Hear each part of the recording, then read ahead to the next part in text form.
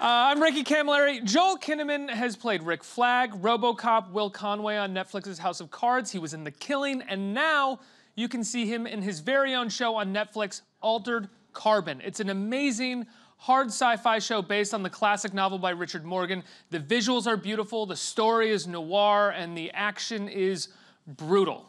Let's take a look at a clip from Altered Carbon. Shouldn't have gone after my daughter. I was just trying to find out what happened to her. I mean, you left a few things out. You don't care about her. I never said I did. Heads up. You can't possibly think I'm that stupid.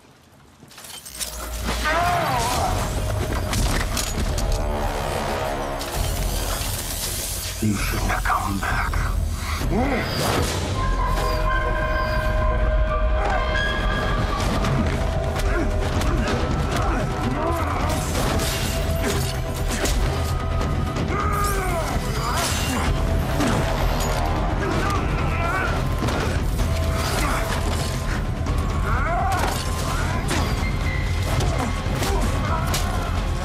Everybody, please welcome Joel Kinnaman. Let's hear it. Hey, man, thanks for being here. Thanks for having me. Good to have you back. Congratulations on the show. Thank you. What an achievement. This is not like anything else on television, and I think very few things like this ever come out on television, just in terms of quality and clearly what went into it. So what did you know about this property before you got cast in it? Had you heard of the book? And what was it like diving into this material? Because it's not your standard sci-fi. It's fairly dense sci-fi material. Yeah, no, I hadn't read the book, so this was, sent to me, and at first I was a little skeptical. After doing a little research on the book, this is a very rich world that, is set 300 years in the future, and, to do that on TV, I was a little skeptical because usually that kind of world creation, you need like the budget of a big budget Hollywood movie. How do you maintain that creation over the course of 10 episodes rather than an hour and a half? Exactly, yeah. So, but then when I had a meeting with Lita Kalogridis, the showrunner, and the people at Netflix and Skydance that produced it, they made me understand that this was like a different kind of, the ambition behind this was pretty massive. And so I pretty quickly understood that this was sort of, it was the best of both worlds, because you both get the world creation of a big budget Hollywood movie, but it's on Netflix. So, I mean, usually those films, they're PG-13. And this book is very violent, and there's a lot of sex, and because it's on Netflix, then you can portray that as well. It's all there. The sex and the it's violence. All there. It's all mixed in wonderfully with the sci-fi. Yeah, but I mean, it's actually important to the story, because a big part of in Altered Carbon, the body is disposable, and so for the storytelling, it's very important that we show that violence has a different value in the Altered Carbon universe, and the human body has a completely different value. One of the things that I love about Altered Carbon, I'm sure I haven't read the book, and I'm sure this is a big part of the book. It's just the idea that death is only for the poor, and that the wealthy can sort of continuously put their consciousness into other bodies, download them essentially, or upload them into the spinal cord, right? You have to forgive me. I didn't elaborate in my read because I was like, I'll have to fuck this up. but like, there's just the idea that like the poor are the only ones that die in this world. Yeah, so in the Altered Carbon universe, it takes place about 300 years in the future, and this new technology has completely changed society. So the human consciousness, everything that is you, your memories, everything that constitutes what is you, is stored in a chip, but that we call a stack that you put in the back of your neck. And so you can change bodies, but the rich, they are able to create clones, the ultra-rich, which renders them basically immortal. And one of these ultra-rich that are called meths in the Altered Carbon universe, someone tries to kill him. They kill one of his bodies, one of his clones, but also there's an attack on his digital backup. So to find out who did it, he brings back the last envoy from a digital prison. I've been in a digital prison for 250 years, and he puts me into this body that you'll find out. What body he puts me in is very significant to the story, and you find that out over the course of this season. Now, I watched 2 episodes. I couldn't do what you just did. And I'm curious if after having shot a full season, you could do that, or if that was a week of training, of you being like, okay, so I'm in a digital prison. Okay, that's right. Now I remember. Is it difficult for you to sort of do the talk show circuit and kind of summarize the show like that? You did a wonderful job, but like I said, it's dense material. Yeah, the elevator pitch for this show, it took a little working on to get there. So wait, how do I do this? Like that? Yeah. I don't know if Good Morning America is going to be able to take to it that quickly. Exactly, yeah. So what was it like when you got on set? Is a lot of this done in green screen, or is a lot of it actually like practical sets that you're surrounded by? Yeah, I mean, that was one of the things that was so impressive. I mean, I've done a couple of pretty big movies. I mean, Suicide Squad is about as big of a Hollywood film as they get, but I had never seen practical sets like the ones we had on Altered Carbon. It was absolutely amazing. We had this one set that was 3 football fields deep, and it was a complete living, breathing city with like noodle shops and street vendors, and even it wasn't just on one level. It was bridges with people milling around, and you know, and all the extras. We're really portraying a world where, you know, East has met the West. So there's like people from all different races and colors. And the UN at this point, right? Or UN dollars, yeah, right? The because UN it's essentially a global society. Exactly. Which is what we're moving towards. But yeah. But so you know, you think that when you're going to do this big kind of sci-fi show, you're going to step into a green screen box and you have to imagine everything yourself. But here, I didn't have to imagine anything. I could just step into this world and just breathe and just be there. And I mean, for a sci-fi nerd like me, it was amazing. Are you a sci-fi nerd? Yeah, for sure. So when you went into this, were you like, tell me what your reference points are visually for this? Because I can picture it then. Yeah, I mean, I think that Altered Carbon draws inspiration from the same places that Blade Runner drew its inspiration from, you know, like Philip K. Dick and Isaac Asimov.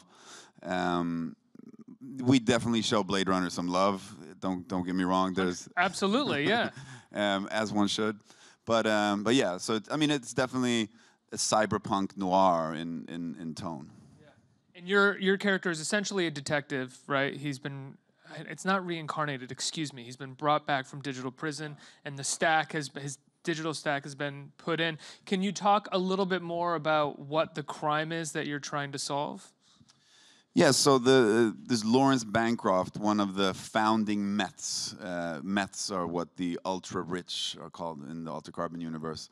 Someone has killed one of his sleeves, and and at the same time there was an attack on his backup. So when he got put into his new sleeve, there's a glitch in time. There's 24 hours that he's lost, that he doesn't know what's happened. So he employs me, and I mean, to me, he represents, I should say that the envoys, they were the sort of the special forces unit of the rebellion that rebelled against the protectorate that was embracing this technology. The envoys understood that this technology was going to further the income inequality gap and make the ultra-rich basically gods. And the poor people were going to continue to live in squalor with less control over their lives. So they were against this. So in some ways, is this a metaphor for the estate tax that they just destroyed? Well, pretty much. I mean, that's what I love so much about sci-fi, and particularly like dystopian tales of the future, where, you know, it's like we're showing it's a warning. It's a warning to us. If we continue down the path that we're going, then we could end up in the world of Altered Carbon. It's all in some ways allegorical, you know. You're supposed to look at these things and think. I don't think you're supposed to think that's the tax, the estate tax that just got pulled in the recent tax plan. But it's supposed to be referential to the world that we live in now and the way things could go and are potentially going. What are your biggest fears when it comes to the future?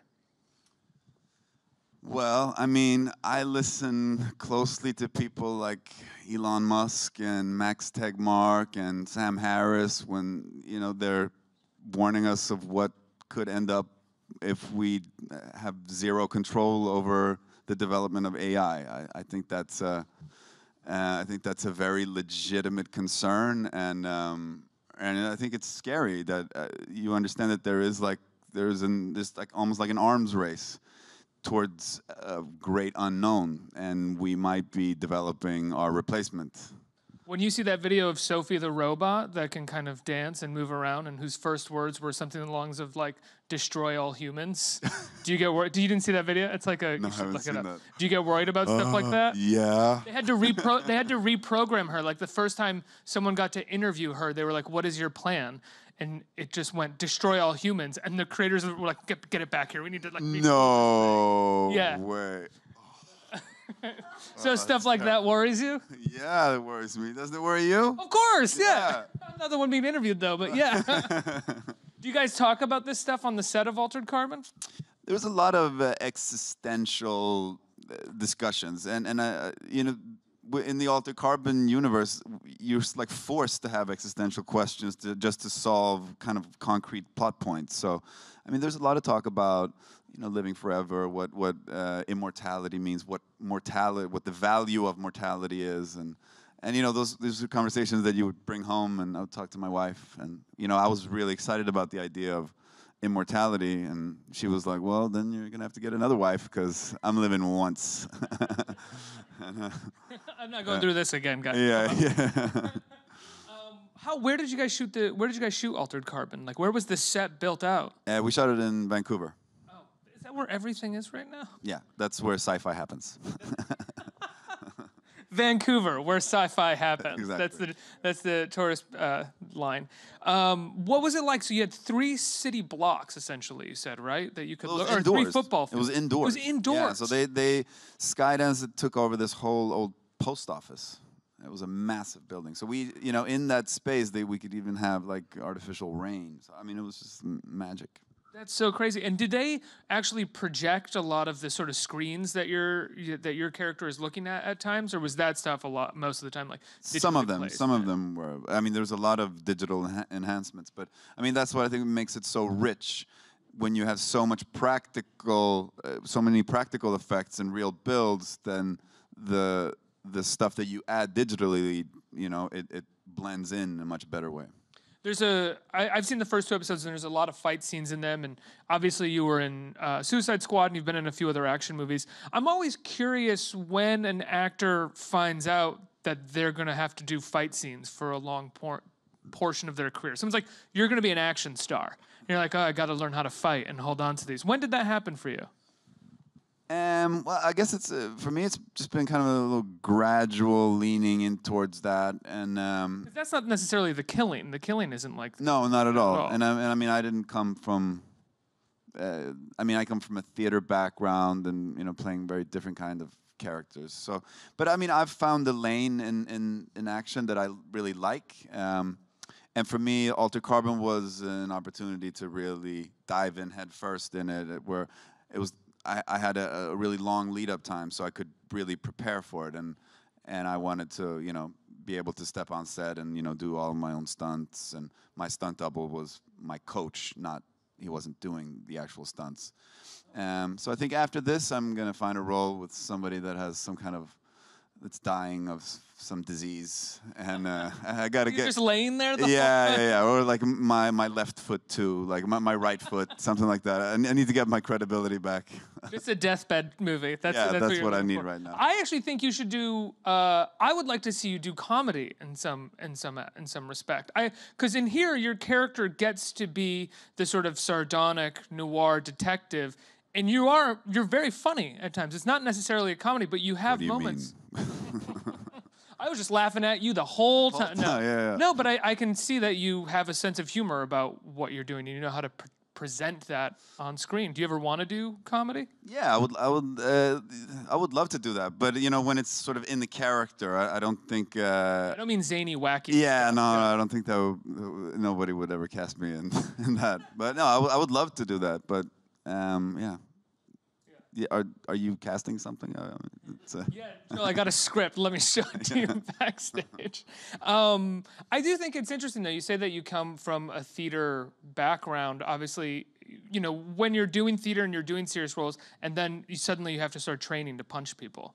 Is that, I mean, you said it's a long build-up, but is that something where you're suddenly like, oh, I guess I'm doing this now, and then you figure it out? Yeah, I mean, it was something that, I mean, I grew up getting into a lot of fights, so really, yeah. So that part of it didn't feel too foreign. It was just the difference was that I couldn't fight. So when I grew up, I always got my ass kicked. So this is really wish fulfillment for you. Oh, You yeah, get to kick some ass. And now. it's so much easier to fight when you know, when they're scripted to go down. You know, it's they have to lose. Now, I'm not sure Great. if you told me this last time you were here or if Viola Davis told me this, but on the set of Suicide Squad, either you or she told me that she would just yell at you the entire time you were on camera. That David Ayer would make her yell at you all the time. Yeah, she was really mean. Is that true? How did that happen? She was just, and it came real easy to her. Well, she's lovely. She's a very nice person. Until to me. she starts yelling at you, then no. And when she says that you're a little piece of shit that ain't worth nothing, you believe her. It took me weeks to like bounce back from that. Is that just like sadistic David Ayer being like, oh, I can see that Joel's a little intimidated by Viola. Go for it. Just rip into him. Probably, yeah. So how did this happen? How did that happen on set? How did that start happening with her? No, I would, you know, be about to start, you know, doing my coverage of the scene, and then like right before the camera started rolling, she'd be like, "Hey, Joel, you little bitch, little punk ass bitch," and I'm just, "Viola, stop it!" Like, fucking weak bitch. You weak. You weak. What was your first thought when she did that? Stop it. No, I mean, it's a little bit of a game as well. You kind of let yourself be abused. Well, your character was her underling in the film, right? In some ways. What are you talking about, underling? So you worked for her. Definite overling. Okay, in that relationship, yeah, I guess so. Yeah. Is that what an under? I don't even know what an underling is. But she was your boss in the. Yeah, she was. Yeah, she's very bossy. So she was essentially, before you started rolling, trying to get you into character or push you into this place. Would diminish me. Did you feel like it was necessary? You're like, look, I can do this. Stop yelling at me. Yeah. Let's get some questions from our audience. Who has a question? Right here. Hi. I am a huge fan of Sci-Fi, and this show seems really cool. And what I like about shows like this and movies like Blade Runner, which you mentioned, is that they make really, really profound points about humanity that we really wouldn't see in like other films, like a drama or a romance film. So, what is Altered Carbon trying to say about humans in this show? Well, I think that it challenges this fantasy notion that we have about immortality, and it sort of states that the beauty of being a human and the human experience is connected to our mortality, and that if we actually give up our mortality, we also lose our humanity. Next question.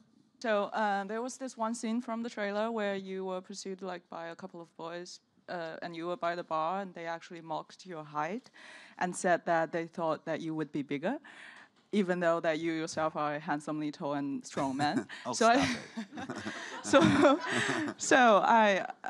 thought that was good comedy. So you talked about it a little bit before, but I still wanted to ask, is that what we can expect from this show? I mean, is humor an element alongside, I don't know, sex and violence in this show? Thank you. Yeah, this show is like it.